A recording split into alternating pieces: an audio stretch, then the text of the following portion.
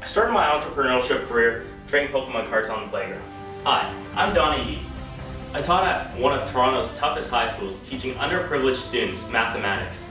In the end, I reached a provincial score average by over 14% and a class passing rate by over 20%. Hard Hat Cafe is a student-run cafeteria that has been consistently losing $20,000 in the first 3 years of its operation. I went into the sustainable business plan and broke profit after the first month. It is now one of University of Toronto's top business operations. This summer, I joined a startup. I went in with a lean, steady mindset, and I raised the business profit margin by over 80% in the first 4 months. Once again, my name is Donnie Yee, and I'm one of University of Toronto's top student leaders. I'm dedicated and passionate, and I believe I can be one of Canada's next top 36. Thank you.